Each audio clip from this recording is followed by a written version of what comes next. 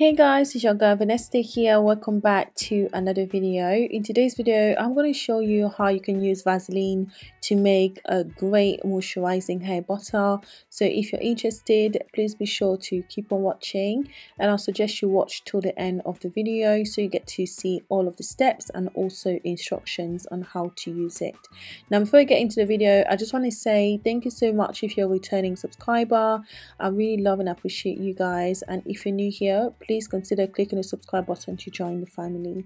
Now let's hop into the video. So to begin with, we are going to need some coffee. So this is ground coffee and it's not decaf.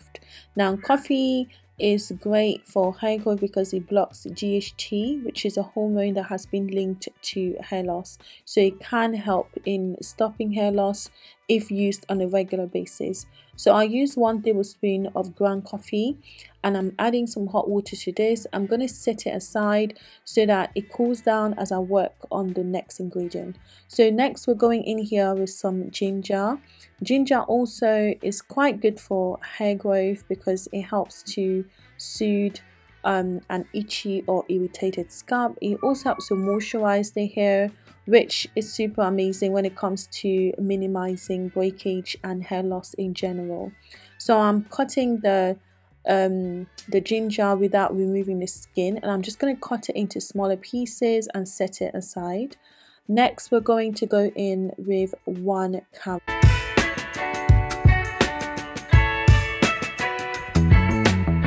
Now carrots help to prevent hair loss by making the roots stronger at the scalp. It can also be used to promote faster hair growth and also thicker hair. So I'm cutting the carrot again without removing the skin, just because it's got some great vitamins there too. I'm cutting it into smaller pieces and I'm just going to go ahead and put them together with the ginger.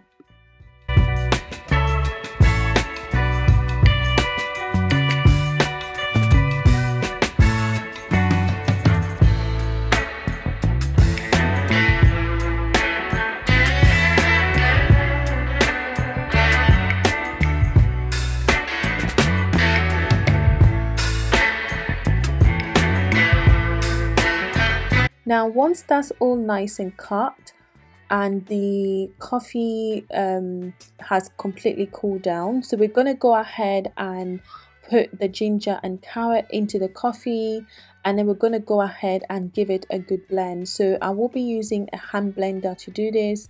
If you haven't got one, guys, feel free to put it in your regular blender if you want to.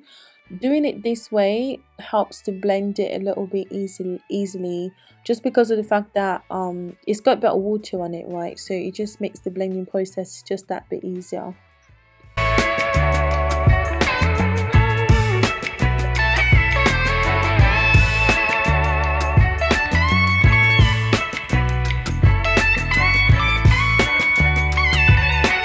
So next, once it's all blended, we're going to go ahead and strain it. So I'm using a wig cap for this, but feel free to use whatever you have that works. So pour the whole thing on there and just give it a gentle squeeze to remove all of the juice.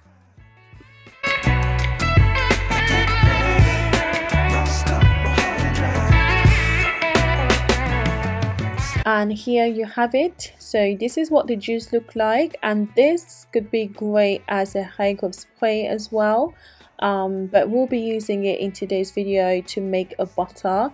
So set it aside, and then in the next jar or bowl you will be adding some Vaseline. So this is your regular Vaseline that you put on your lips, or you know, it has a lot of uses. Some people even use it for their skin as well.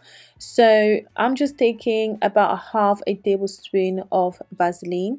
Now you can alter these quantities, guys, based on your preference. I was just looking to make a small amount of this, but if you're looking to make more, please use more Vaseline. Next, I'm going in here with some emulsifying wax, so about a handful of it, so not a lot, but again, like I said, guys, please alter this depending on the quantity of the butter that you're going for. Now I'm going in also with some coconut oil. You can use shea butter instead if that's all that you have available. So this is about, I'll say about a tablespoon. So again, I'm just adding it to the same jar. Next, I'm gonna go ahead and add in the coffee, ginger and carrot juice that we made earlier. So I will be using 10 tablespoons of the juice for today's recipe, and for this quantity of the Vaseline, coconut oil and emulsifying wax.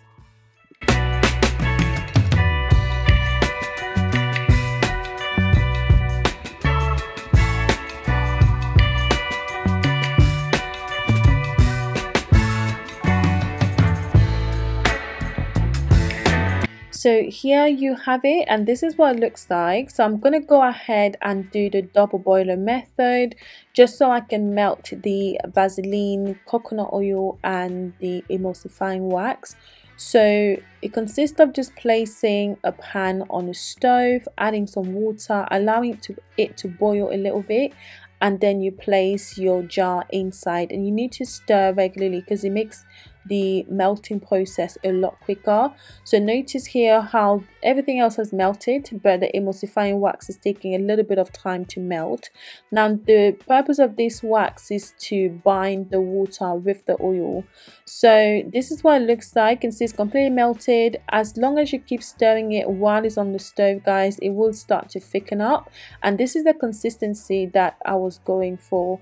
So at this point, just take it off the stove, and then we're going to go ahead and place it in a bowl of cold water. So this is just to allow it to cool down while it's in cold water. So while you have it in there, make sure that you're stirring occasionally until the whole thing completely cools down. Now as it's starting to cool down, this is going to start to thicken up.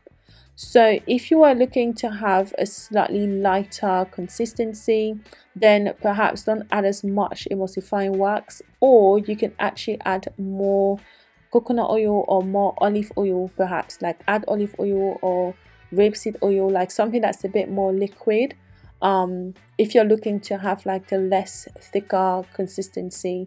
So just like I said earlier, the longer you leave it in here, when it completely cools down, guys, it starts to thicken up just like you saw there. So take it off the cold water, and this is the kind of texture that I ended up with, and that was just perfect for what I was going for.